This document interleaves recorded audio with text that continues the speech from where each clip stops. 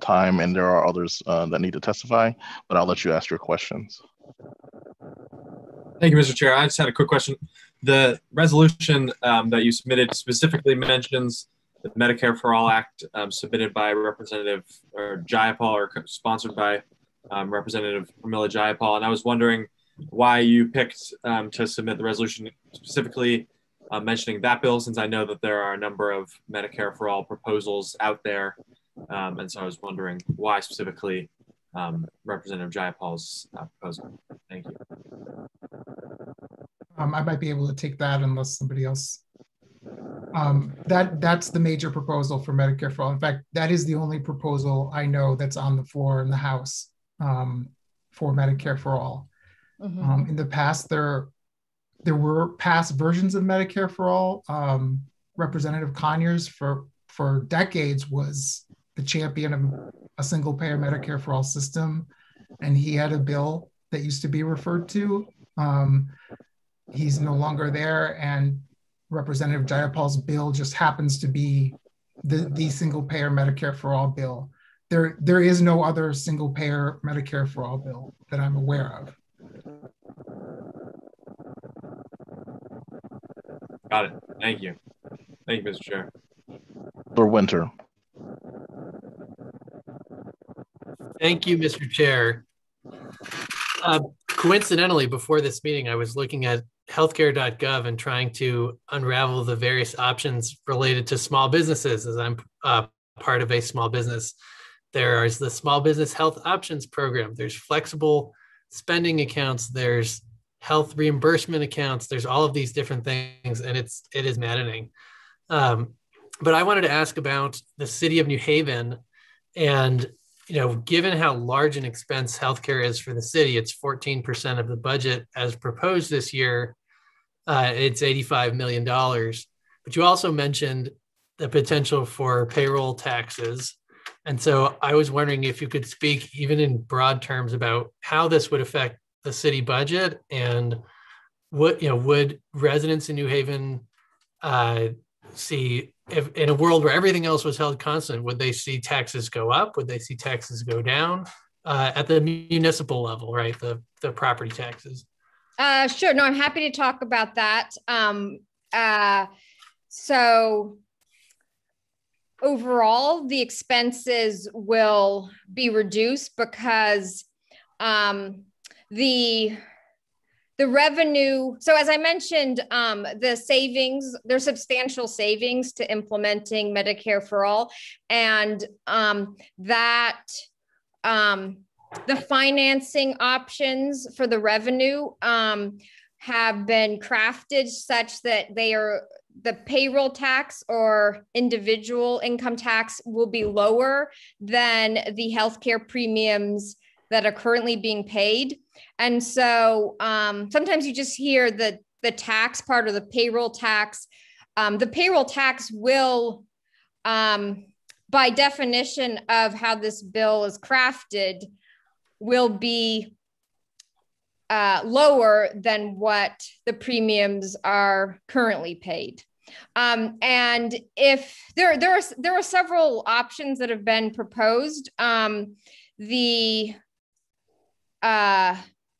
depending on which ones are implemented, you can even if so for instance, there's very high, so the very, very wealthy will see their taxes increase, to be honest, but that is not going to impact the vast, vast majority of people or employers.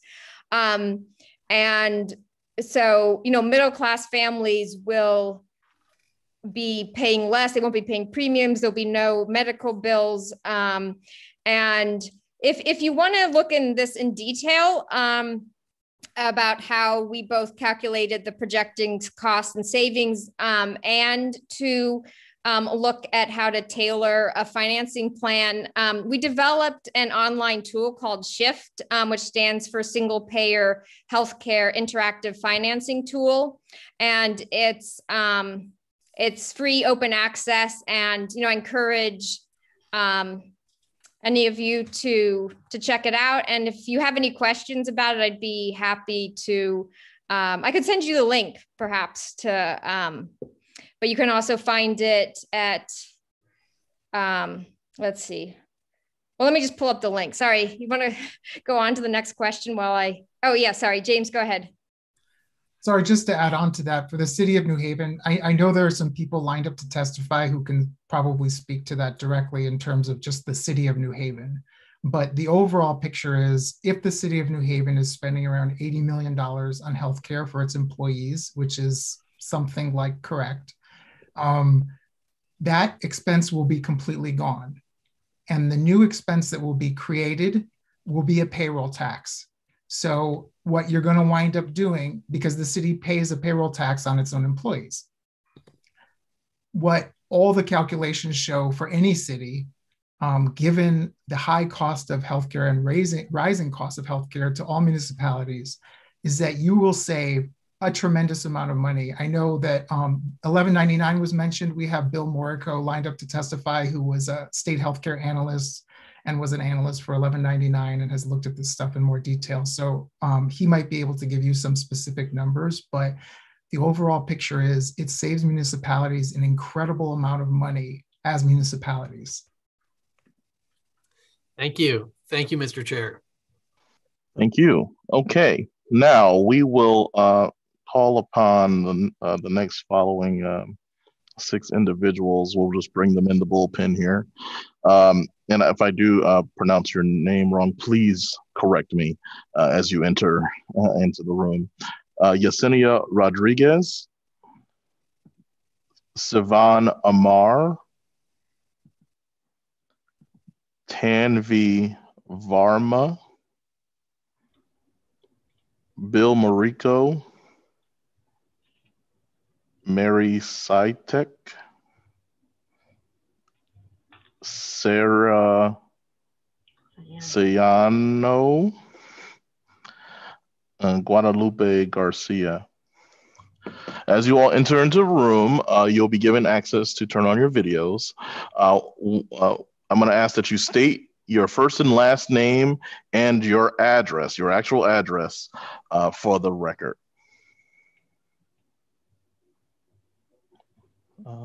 In the order that I called you in. So Yesenia, is Yesenia here? Yes. Okay. You may say your name and address for the record. Yes, my name is Yesenia Rodriguez, and I live in 87 Fulton Street, New Haven, Connecticut, 06513. Okay, you may give your testimony.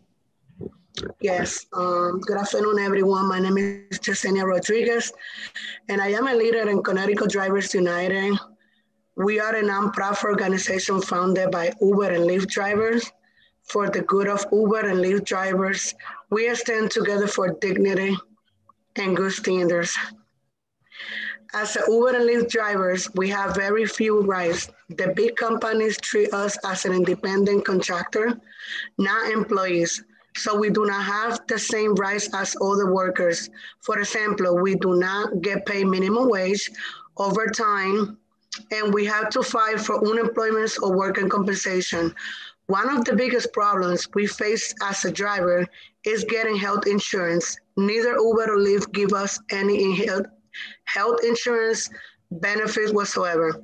Even though many of us are working 40, 50, or 60 hours a week, some of us qualify for Husky, which is good, but many more struggle to afford private insurance.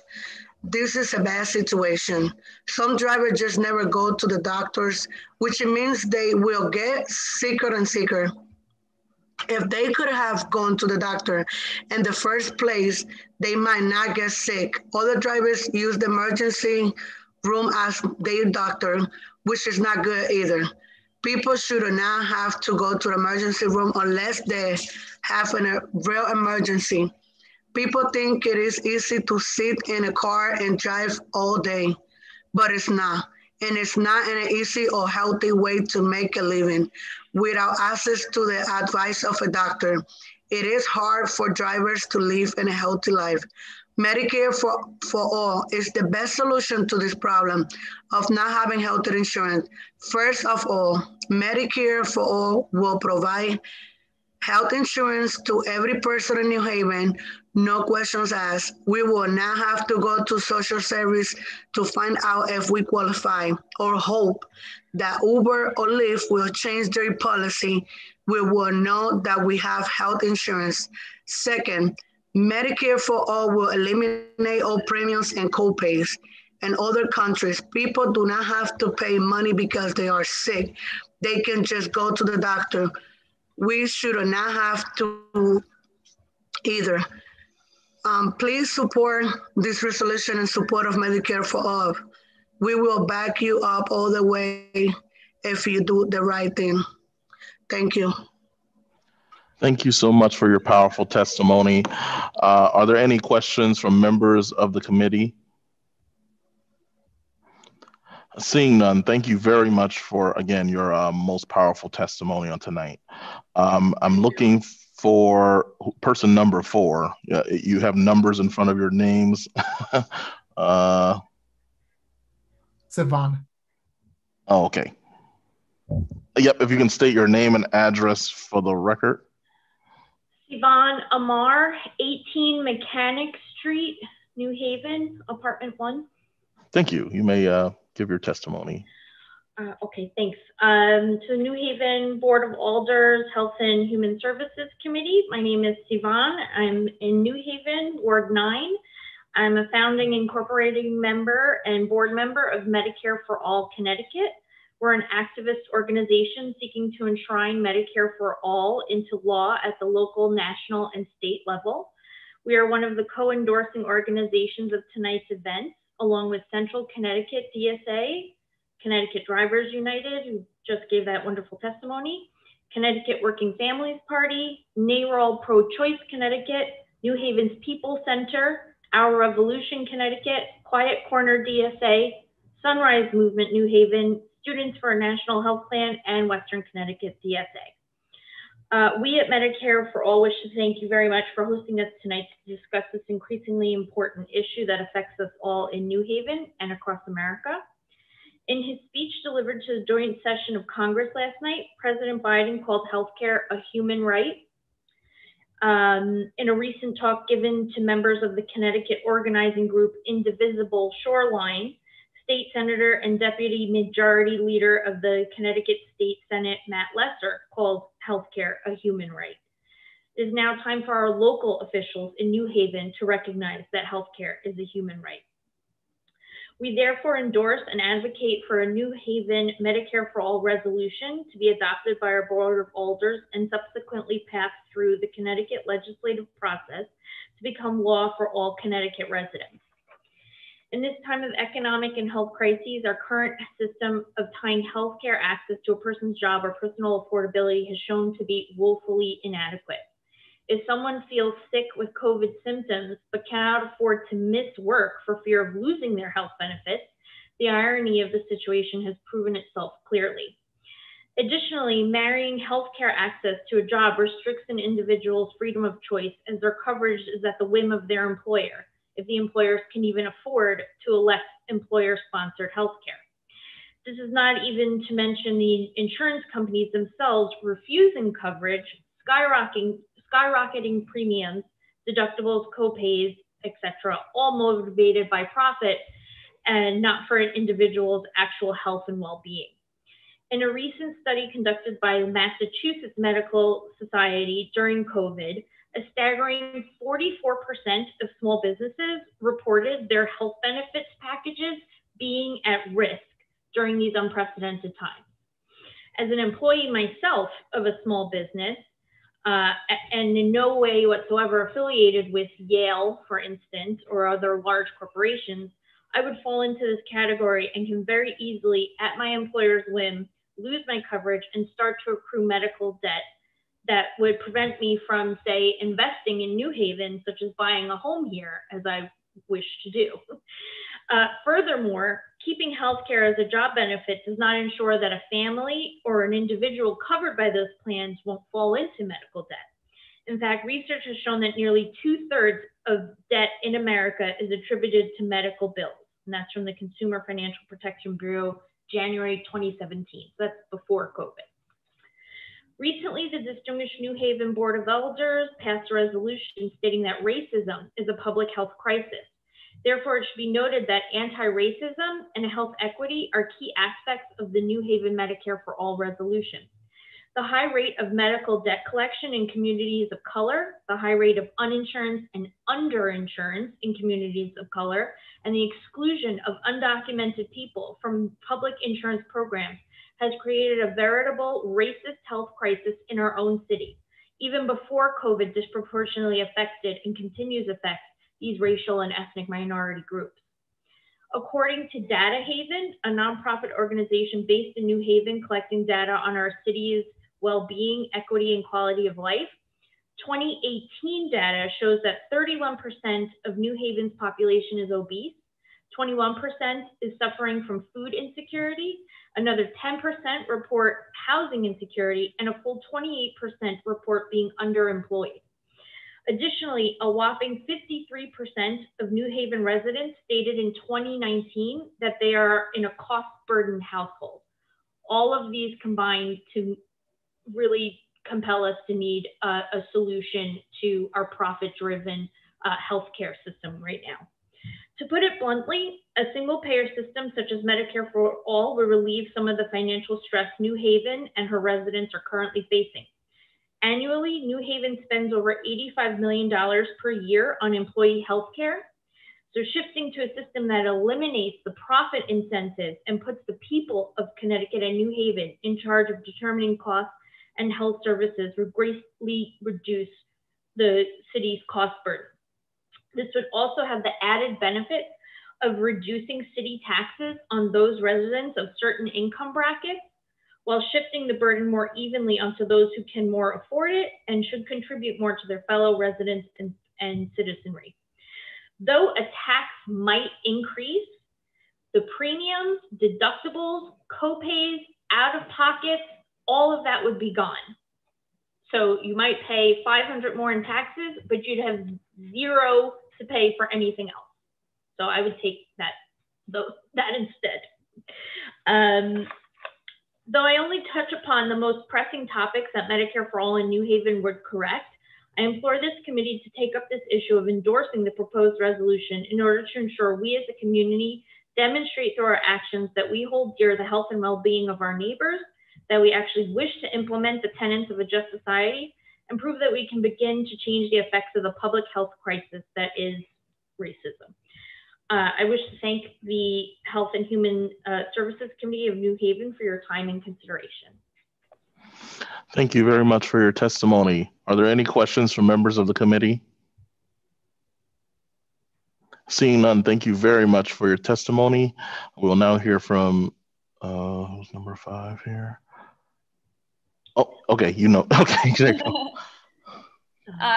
So my name is Tanvi Varma, and I live on 123 York Street, Unit 3C, New Haven. So, like I said, my name is Tanvi Varma. I am a second-year medical student at the Yale School of Medicine, and I'm one of the co-leaders of our school's chapter of Students for a National Health Program. So as medical students, we spend hours learning about medications, about random infectious diseases, about anatomy, about pathophysiology, because we're told that the health of our patients lies solely in our hands and in our knowledge. But it's become so clear so quickly that that's not true at all. What about patients who need our help but can't get it because they're uninsured? And we're faced with this question every day in the hospital. So just the other day, I met a patient who had diabetes and they needed insulin. And me and my team of doctors and residents and interns, we were here discussing the exact dosage of insulin and the exact brand of insulin that we wanted to give. But the reality is that that patient could have walked out of the door with our prescription, but not been able to fill it because it was too expensive. Similarly, one of my best friends in medical school during her first week of medical school met a patient in the ED. And she was told by her attending doctor to listen to his heart. And so when she took her stethoscope and listened to his heart, she heard a murmur, which in a young guy, the patient was young, he was 30 years old, is pretty uncommon. And so when she asked the doctor what was going on, he said that the patient was going to die. And he was going to die because He had a congenital heart defect as a kid, and it could have actually been solved and addressed. He could have had surgery as a kid, and this would no longer be a problem. But because he was uninsured, his family was uninsured, his family was undocumented, he was unable to get the care he needed as a kid. And now the issue was not reversible. There was nothing that could be done for him. So him as a 30-year-old young man who potentially had 50 plus years of life left to live was going to be denied that because he didn't have health insurance as a child. And so I and so many of my classmates went to medical school to help people lead healthy and fulfilling lives. But that's not possible if our patients don't have access to healthcare. And so I'm here to say that as future health professionals, we support Medicare for all. Historically, doctors did not support Medicare for all. In fact, historically, we've had a really bad record as physicians and as future physicians in advocating for healthcare for all. But our generation is different. We take it as our duty to not only learn all the medications and all the medicine that we need to learn, but also to advocate for our patients and advocate for a just and equitable healthcare system. So I thank you for your time, and I hope that you all support the passing of our Medicare for All resolution in New Haven. Thank you so much for your testimony. We are now moving to Bill Morico. Please state your name and address for the record.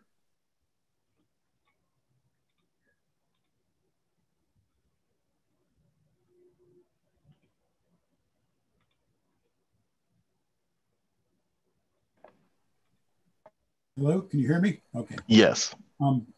William Morico, official name, you can call me Bill, as you do. 470 Ellsworth Avenue, Ward 28, New Haven. I'm trying not to cover things that have been covered already. I'm here representing New Haven People Center. I don't need to give you a background on the People Center, most of you. So I'm also a board member of the Fairhaven Community Health Center and have been for over 20 years. So that's where really a lot of this rubber hits the road, very frankly.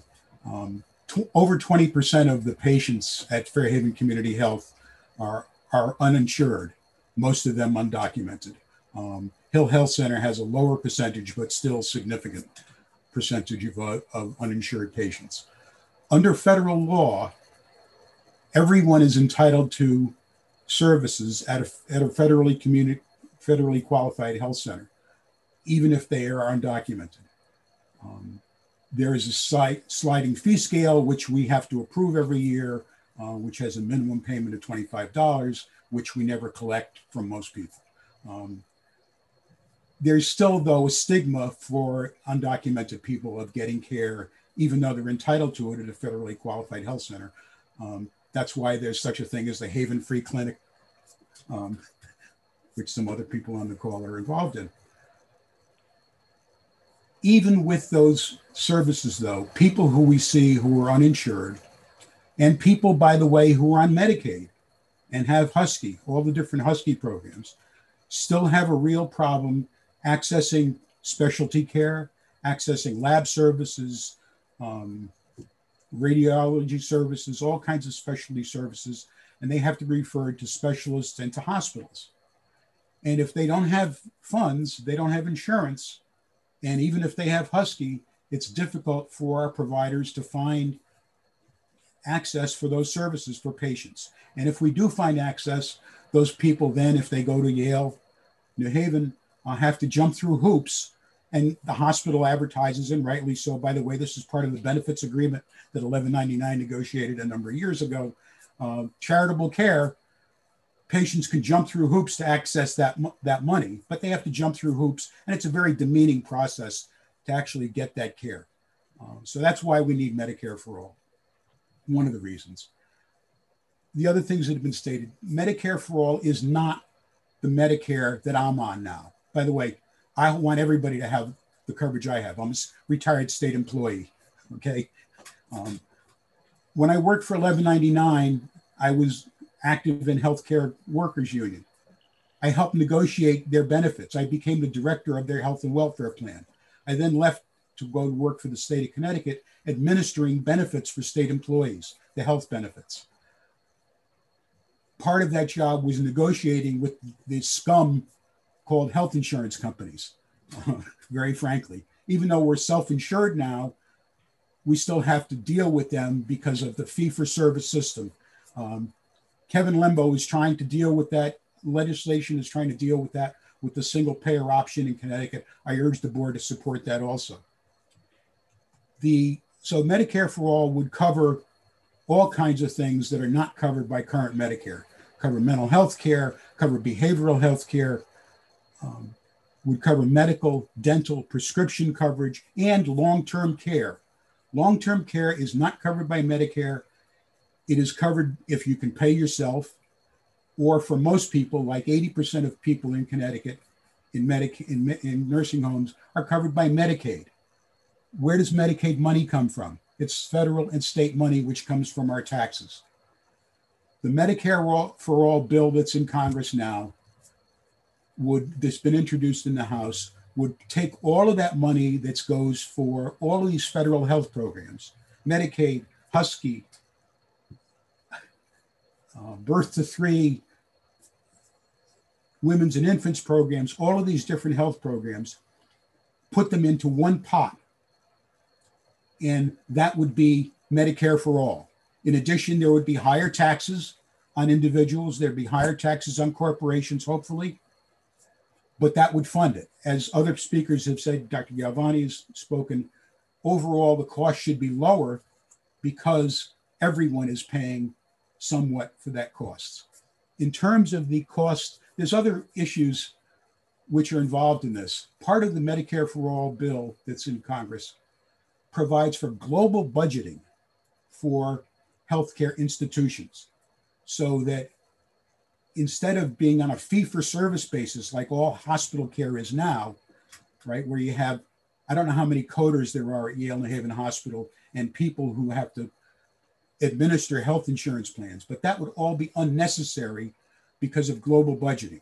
The hospital and all other hospitals and institutions would get a global budget annually, get paid quarterly in advance, by the way, based on their past costs, and then it would be adjusted going forward. So that we actually, over a period of time, should see a lessening of healthcare costs, not just due to the elimination of co-pays and deductibles, but because the hospitals themselves can be more efficient. I would love to see more nurses at Yale New Haven Hospital being able to spend time taking care of patients rather than have to deal with health insurance companies. For those of you who how many of you wait in line at the pharmacy for your pharmacist to talk to or to get your prescription filled? Well, half of their time is spent on the phone with insurance companies getting approval for prescriptions. You wouldn't have to wait in line, small benefit probably, but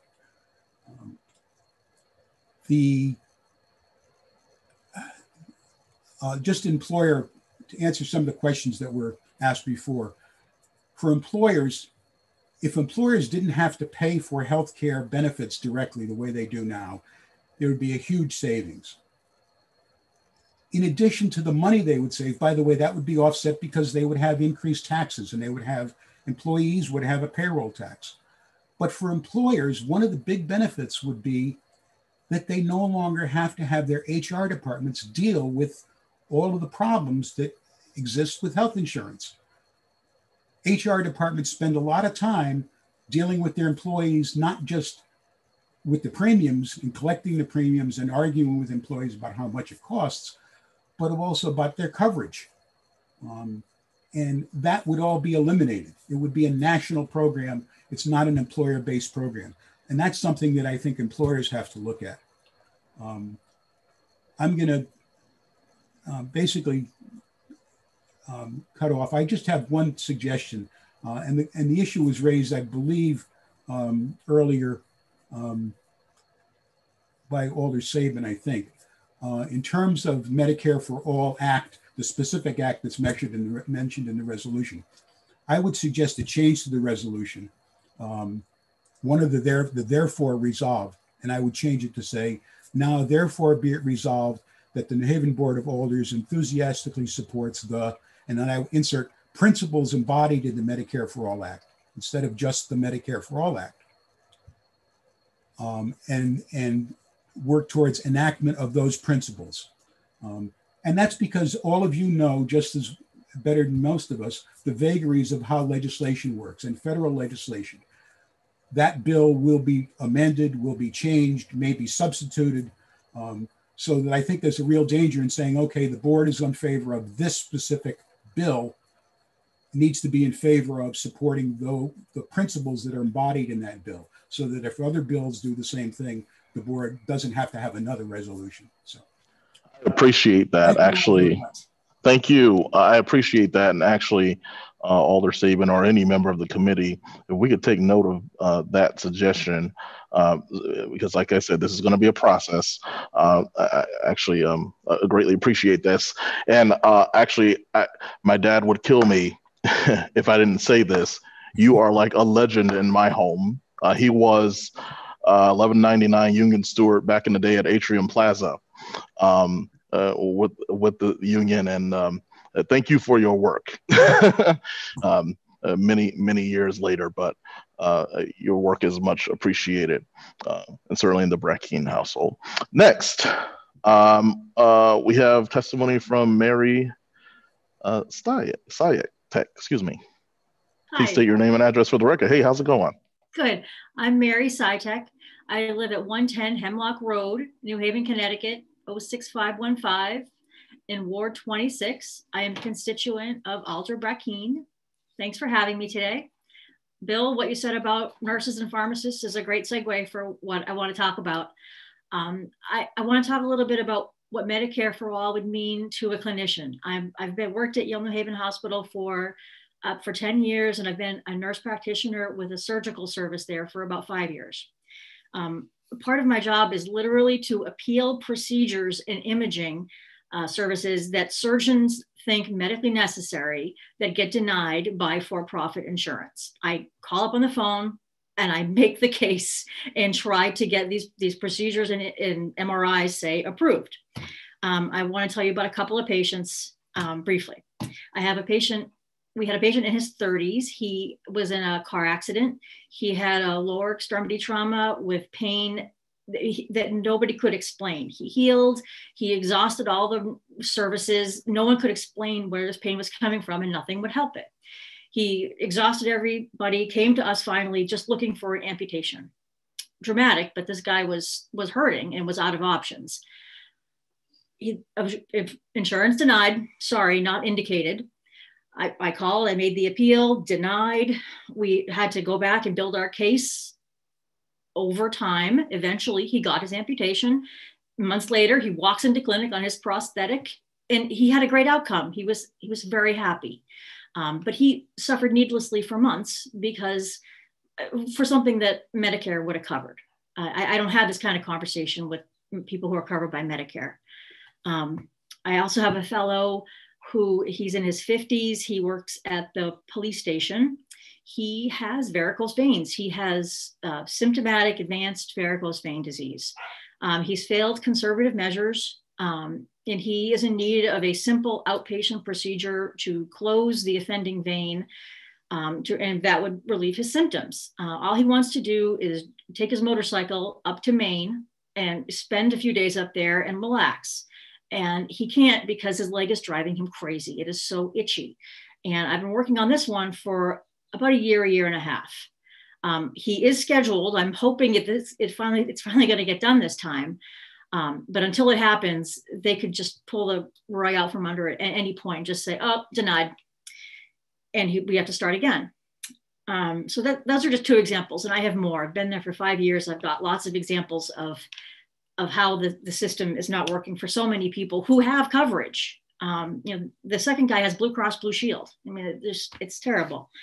I want to tell you about how for patients with for-profit insurance, what insurance will and will not cover informs, I would say, almost half of the patient visits that I have, where patients are trying to schedule surgery, and they have to say, well, I want to get my aneurysm repaired, but I think I'm going to be leaving my job in June. Do you think we could do it in May? And they have to plan their lives around this, around the profit of their for-profit insurance. There's also times when people say, oh, I think my father really needs to go to rehab after this. And and we have to, well, insurance is going to cover it. And that informs that decision making. It's incredibly frustrating that the patient's needs aren't put first. I feel like, people here know much more about this than me, but it seems like insurance companies have been doing very well during COVID. And I feel like those needs and the needs of those shareholders are forever being put in front of patients' needs. And I'm a big supporter of Medicare for all these reasons. I thank you for listening to me, and I'd love to answer any questions. Thank you. Thank you so much for your testimony and your service to the community. Any questions from members of the committee? Seeing none, thank you very much. Next, we have Sarah Sayano. Please state your name and address for the record. Hi, my name is Sarah Sayano, and that was very good, Alder Burkeen. Thank you very much.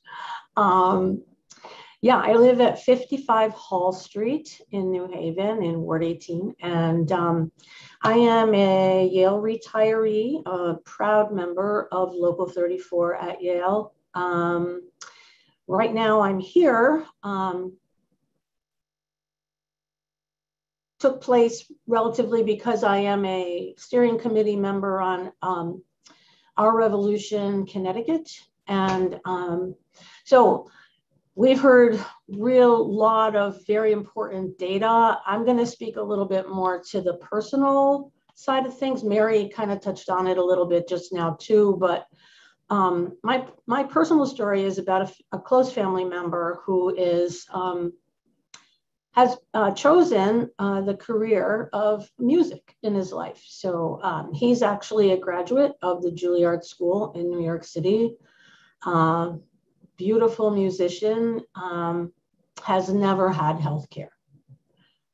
People who choose other career paths other than those that typically also offer healthcare as a benefit of employment, many times have to choose to say no to those deep inner drives of their lives, gifts that they have. And I'm sure there are many people in our city who have those kinds of gifts and who have decided to put them aside because they need to get good jobs with good health care, because that's the only way they can get it. This person in my family has struggled without it. Struggled really hard to take good care of his health so he wouldn't need it. Knock on wood, it's worked out okay. Now he has a little bit of health care through the state of Connecticut, but every time he turns around, the provider is not on his list. The provider is not on his list. So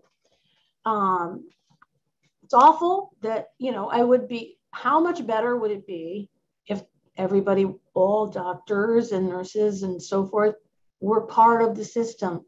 All the doctors were providers. You didn't have to worry about which doctors were providers. They would all be providers. You don't have to worry about whether your doctors are available or on your list or in your state, or all of these questions would not exist. People would simply have health care wherever they go with whatever doctors they choose. And in the end, for less money than they pay now, saving the city an enormous amount of money in itself, our city of New Haven, we don't have the money to waste to simply say we're gonna, pay for healthcare when, it's a lot of money. Do we have money to waste in the city of New Haven? I don't think so.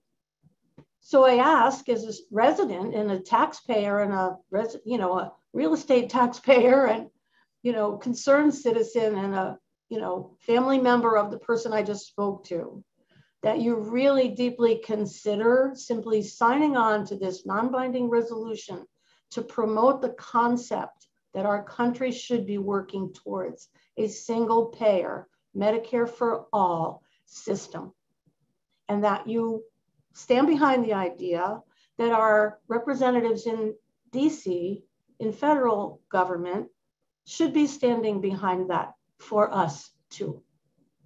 And that's what I have to say to you. Thank you so much for your powerful and convincing testimony.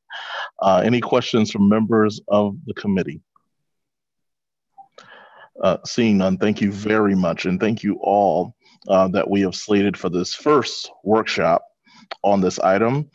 Due to the fact that this committee has another probably 2.5 hours of hearings concerning our federal block grants, of which we have many adoring and needy organizations we need to disperse these funds to.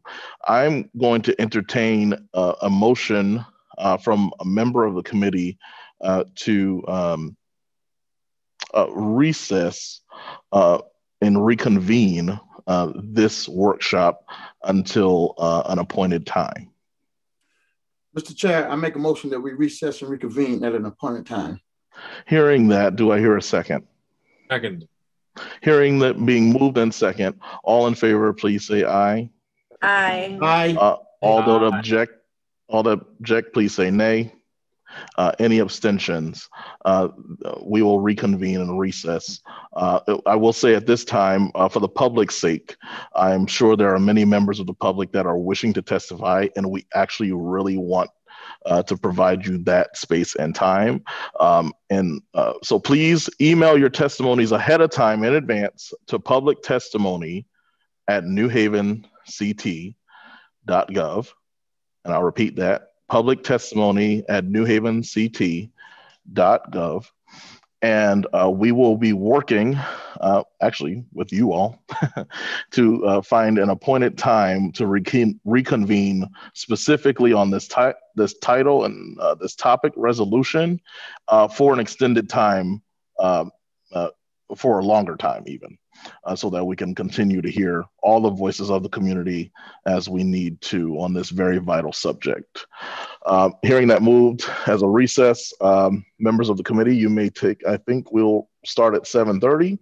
You have a few minutes. Feel free to come back at 7:30 promptly and I'll read the public notice. Thank you.